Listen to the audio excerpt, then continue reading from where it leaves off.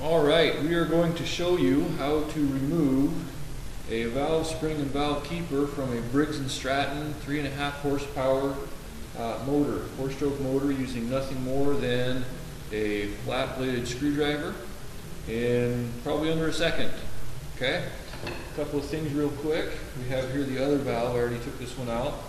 The way the valve keeper works on these is you have a large hole and a small hole slotted together. The large hole fits over the end of the valve, and when you slide it sideways, it locks on. So what we're going to do is we're going to push the valve keeper off, and the spring is going to pop that right off for us. What we need to do is find this little dent on our valve keeper, and that dent, we need to spin it using our screwdriver until it's pointing towards the center. I think I've got it there already. Now, so my dent is already there. We can use the screwdriver to move it around a little if we need to.